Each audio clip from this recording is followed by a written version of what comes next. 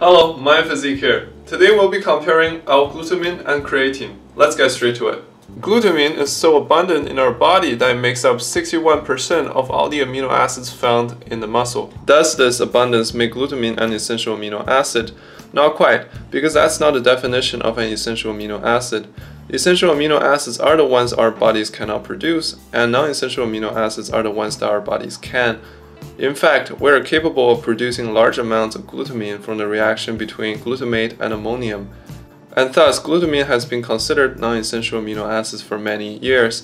However, recently, a paper challenged that glutamine should be considered conditionally essential as exercises, illness, disease, starvation, or fasting, etc. significantly depletes the glutamine store so that it is no longer enough to just rely on our bodies to synthesize them. You might not have heard about glutamine, but you have probably heard about creatine, as it is one of the most common supplements on the market today. About 95% of the creatine can be found in our muscles, with phosphocreatine being the dominant form. Phosphocreatine provides the phosphol group to the ADP to make ATP, which is the energy source we need during exercises.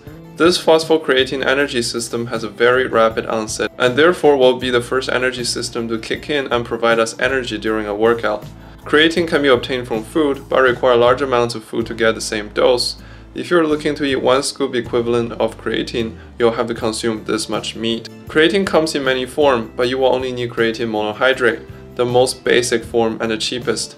Sometimes manufacturers like to add some random parts to the chemical structures, for example, an additional methyl group, and claim additional benefits. Don't fall into that trap.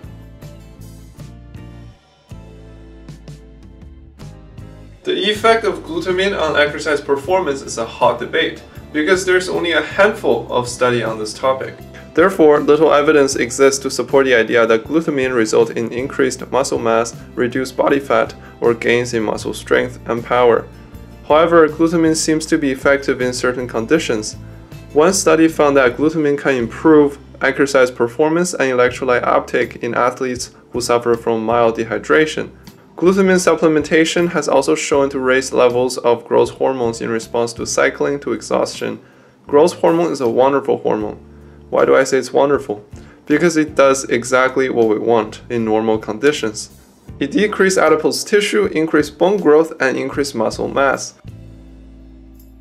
In contrast, creatine is one of the most studied supplements out there, alongside whey protein. When creatine is taken, the resynthesis rate of ATP will be increased, meaning that you will have more stamina during the workout, resulting in greater exercise volumes, which is one of the key aspects in stimulating muscle growth. An additional perk is that creatine will draw water into your muscle cells, making them appear bigger and fuller. After all, most of our body is made of water. Interestingly, track and field athletes who consumed 4 grams of glutamine per day for a total of 8 weeks alongside loading and maintenance dose of creatine gained more lean mass than those who use creatine alone. Although this is exciting to report, I hope more studies in the future can confirm the result.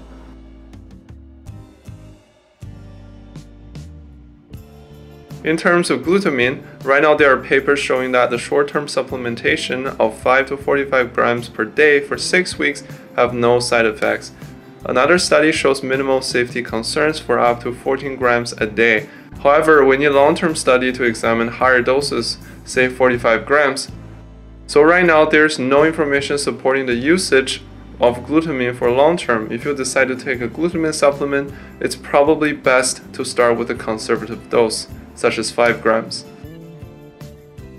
Here are some potential side effects of taking creatine, and one of them is water retention. As we know, creatine tends to draw water into the body, resulting in temporary weight gain. However, please know that this is only water weight and isn't fat. You may also experience reduced joint mobility and muscle cramping, so please take 5 to 10 minutes before your workout to warm up properly to avoid injuries. If you decide to do the fast loading described later, you may experience some bloating. Some claim that taking creatine will result in hair loss, however there have been no solid evidence in support of this.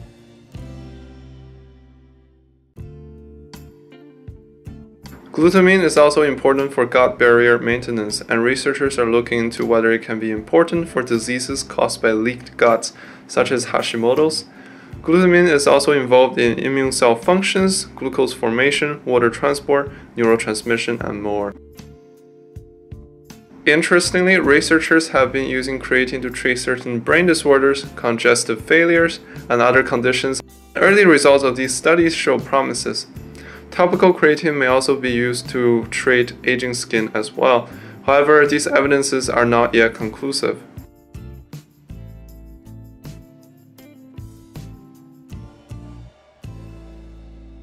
L-Glutamine is present in almost all the proteins we eat, and our diet is typically equivalent to 3 to 6 grams a day. As mentioned previously, studies on glutamine have used a wide range of doses, from 5 grams per day all the way up to 45 grams per day, and have found no safety concerns. Typically, L-Glutamine supplements follow 5 grams to 14 grams per day, so please follow your label in this regard. Additionally, it's recommended to take L-Glutamine right before your meals to better the absorption. Creatine dosing has 2 phases, the loading phase and the maintenance phase. You can either do a 5-day of fast loading followed by maintenance dose, or just start with maintenance dose, and that is the slow loading. For fast loading, as the name suggests, will allow you to saturate your creatine stores faster. However, it comes with more side effects as mentioned above, whereas the slow loading will saturate your creatine stores slower, meaning it will take longer to see benefits but with little to no side effects. In terms of fast loading, you will be taking 1 scoop of creatine, roughly 5 grams, for 3 to 4 times a day for 5 to 7 days, then follow up with a maintenance dose of 5 grams per day. Try to take it 30 minutes before meals to reduce bloating. For slow loading, you can just start with 5 grams per day and keep taking it. A creatine cycle should last 6 to 8 weeks, after which you can pause for 2 to 4 weeks and repeat the cycle again. 5 grams per day for up to 18 weeks have shown no side effects, but the cycle I listed above is usually recommended.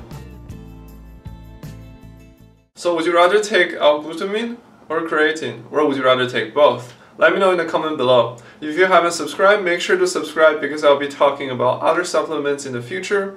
Also, if you enjoyed this video, be sure to like the video as well. For those of you who are interested, I have compared BCAAs with casein in the past, and I'll put a link up somewhere on this video. Thank you so much for watching. I'll see you next time. MP signing out.